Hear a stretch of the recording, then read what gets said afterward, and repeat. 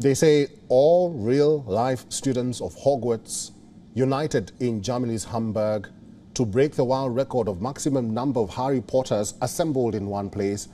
Over 1,700 Potterheads dressed up as fictional magician to mark 25th anniversary of the first publication of Harry Potter book in the nation took part in the event. We leave you with these visuals. Thank you very much for watching this event, and this show on WION The World is one.